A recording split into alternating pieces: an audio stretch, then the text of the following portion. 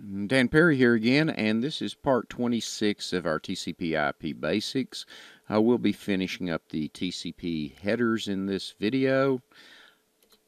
Again, we're continuing our examination of the TCP header, review of the format of the header, and up to this point we have been looking at the sequencing acknowledgments and flags, and now we're going to start looking at the window size.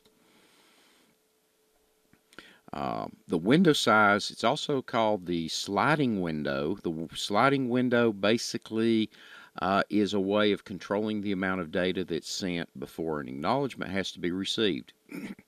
If we had to do an acknowledgement for every packet that we sent, transmission would be very slow. It would be such as if I said hello, and you had to say, okay, how? I said how, and then you say, okay, are? Then you have to say, okay, after every word I say, our conversations would really be slow. So the window size basically says, okay, you can send several words before I have to acknowledge. So I could say, hello, how are you today? Okay. Well, how's the weather today? Okay.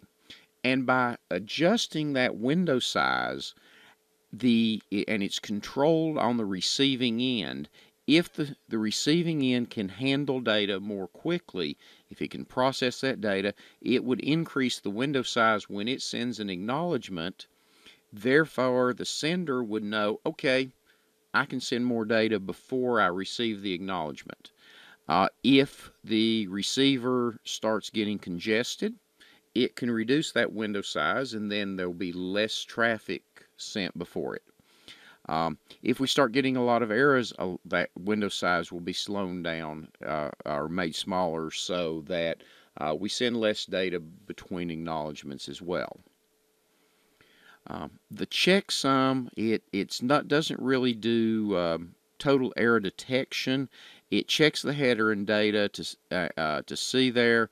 I probably shouldn't say detection. It does detect errors.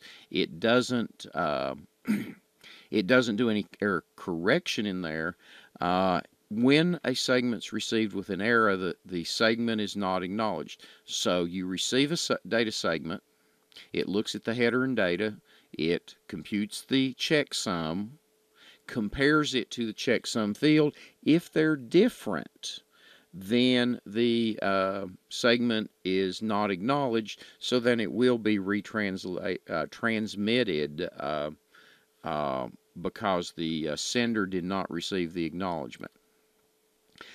Next time we're going to look at our UDP headers, and then we'll move into our IP headers.